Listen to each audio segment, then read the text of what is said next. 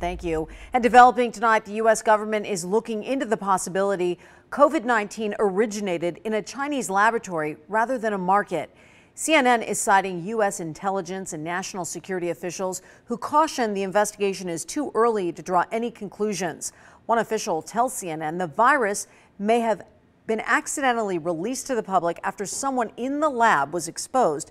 Officials do not believe this was associated with bioweapons research. Other officials say it's possible the actual cause may never be known.